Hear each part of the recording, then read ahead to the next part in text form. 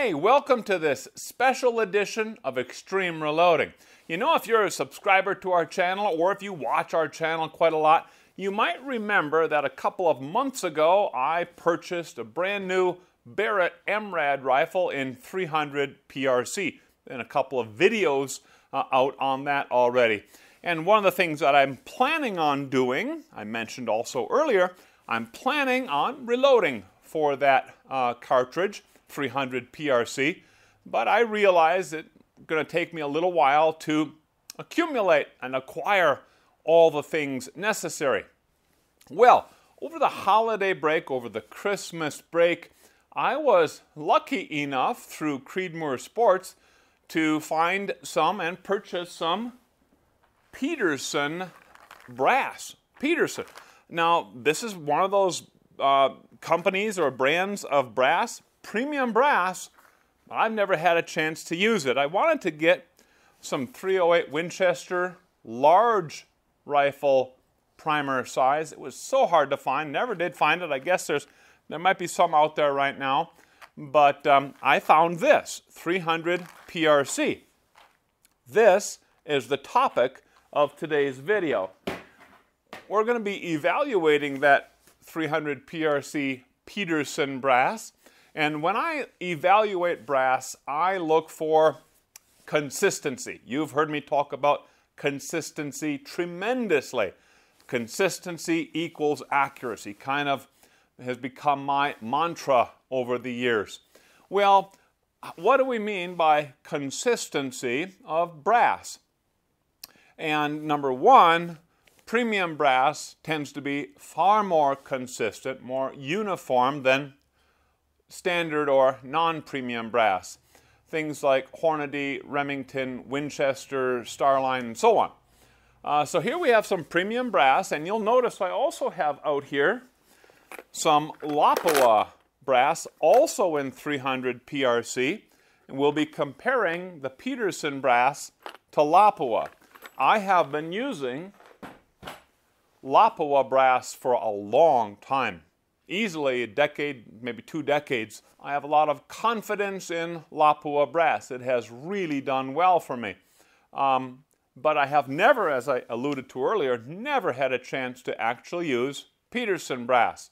And I still haven't loaded it, but what I have done is I am looking at the evaluation of the consistency of this brass. So, what am I looking for? Number one, I am looking for case weight uniformity. So this is a box of 50 pieces of brass, 100 pieces of brass for the Lapua, and I weighed every single one of these pieces of brass. In fact, I found out that I got a little lucky. I got 101 pieces of Lapua brass for the price of 100, so that's kind of cool. Doesn't happen all the time, but I apologize if you're one of those folks who got 99. Hopefully it doesn't happen, actually. Okay, so I'm looking at case weight uniformity, measuring it to 1/10 of a grain on my electronic scale. And then the second thing that I'm looking at, item number 2, or criteria number 2, is neck thickness, and of course uniformity of neck thickness. Now, I look at these two in particular because, one, the case weight will tell me a couple of things. Normally, it relates pretty strongly to case volume. I know there are folks out there who like to weigh the volume of water, some sort of liquid that case can hold. That has never worked out very well for me because it's not a very repeatable measure. We've talked about that in earlier episodes of Extreme Reloading, so I'm not going to bemoan that too much. And the second measure, the case neck thickness, that is also a very important measure because it tells us some things about how uniform the neck tension will be applied and when I finally load those rounds, and probably more importantly, how uniform that bullet will be released from the mouth. And that very first start, when that bullet actually moves, starts moving from the case and leaves the mouth, that is so important. That's really an important part to the final in a point of impact on target. So that's a pretty important, maybe an even more important part than case volume, but I'm not convinced of that. Both of those are very important measures. So what I've done is, as I alluded to, I have measured every one or weighed every one of those cases. And as I'm doing this, I kind of create a little living histogram, as you can see. And this is really kind of helpful for me also because it shows me, allows me to visualize the distribution of the different weights of these brass cases. And as you can see, there are some on the tails of this histogram.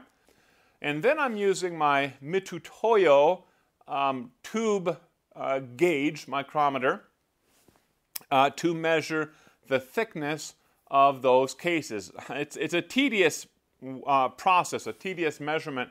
So I am doing 30 cases of each. And then, of course, all of those results are entered into, I put them into an Excel spreadsheet, and then I'm analyzing, statistically analyzing these cases. So let's take a look at the results of all these measurements. Here we're looking at the distribution of case weights. The green bars are for the Peterson brass, the blue bars for Lapua. One thing you'll notice, and I noticed immediately as I'm doing this, is that the Lapua brass is much heavier than the Peterson brass. That's not necessarily good or bad, but it's something that we really got to pay attention to when we load these cases. In fact, because of that difference in case weights, that tells me that I need to work up my powder charges separately for Peterson brass versus Lapua brass. I am not going to get the same, I highly doubt I'm going to get the same optimal charge weight in Peterson versus the Lapua brass. So I've got to make sure that I take care of that individually. The other thing that I look at is how similar is the mean or the average on the left side of the graph. How similar is that to the median shown on the right side? You should notice that the height of those bars is more different for the Peterson brass than it is for the Lapua brass. And in fact, the difference is inverted. Notice that the mean weight of the Lapua brass is lower than the median, whereas the mean weight of the Peterson brass is higher than its median. Now, what does all that mean? Well, the fact that one's higher versus lower, that's not really terribly important. What we like to see in extremely uniform or consistent brass is we like to see the mean be identical, or as much as possible the same as the median. Okay? And actually, when I measured 101 pieces of this Lapua brass, the Lapua brass is slightly more consistent. When we look at the standard deviation especially, that's what it's telling us. It's slightly more consistent than the Peterson brass. Now let's take a look at the neck thickness. And on this graph, we're using the same colors. Green is the Peterson brass, blue is the Lapua, the mean on the left, the median on the right. Once again, the similarity between the Lapua mean, the mean of Lapua brass, and the median of Lapua brass, really, really similar. More difference in case neck thickness with the Peterson brass. But we're really only talking about 1/1000th of an inch difference in the standard deviation of those two brands of brass. Probably nothing to really worry about. Now, the last thing that I want to talk about regarding these two different brands of brass is Lapua. It comes in a sturdy plastic case, but all of the brass is just packed loosely in these cases, just like that. And as I tried to point out, or pointed out in that video of our living histogram, a couple of these cases had dented necks, so I've got to make sure, and I will, make sure that I fix that before I actually load them. The Peterson also comes in a nice sturdy plastic case. Really like this case. Plus, they've already got this nice piece of foam in here, and if they don't have it, I always put a chunk of foam just like this in my cases. Why? Because when I load these things, now these are my premium, my precision rifle brass cases. I load cases like this for my 243 Winchester, 308 Winchester, and I will be reloading these 300 PRC. When I load these, I'll store them bullets up, and I don't want to deform my metplot. I want to keep that metplot in as perfect condition as possible. The polymer tipped metplots or the aluminum tipped metplot's not such a big deal, but I'm not so keen on the open tipped match if I just kind of handle them roughly.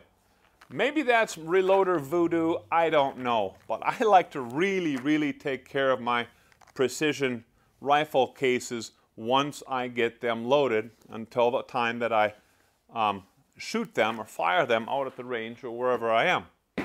That's a big plus for the Peterson. Price-wise, pretty similar. Slight differences. You might find one on sale that's going to beat then the price of the other, so gobble it up. And I'm really excited to actually try both of these brass in my 300 PRC, see what kind of precision I can get out of both of those. Maybe one will actually work out better for my particular rifle and my particular load.